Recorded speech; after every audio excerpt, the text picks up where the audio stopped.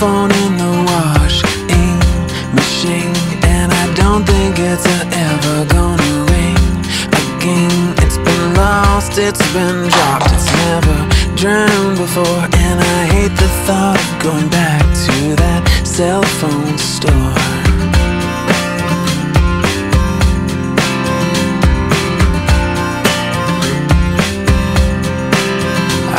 My cell phone in the washing machine, and this accident's gonna cost me cha-ching. Oh, would it help out if I put it in the dryer, or would the microwave work better? Would it just catch on fire?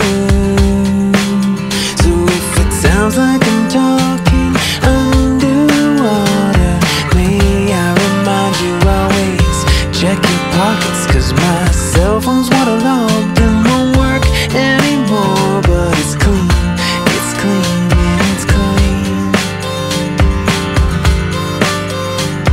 I left it on the counter for 3 whole days. I left it sitting on the counter while I went away. And when I got back home, I put the battery back on. I crossed my fingers, held my breath, and pressed the power on. To my surprise, ended up just fine. Underwater half an hour, and it still had the right time.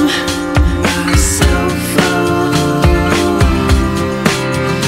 my cell phone, my cell phone, my cell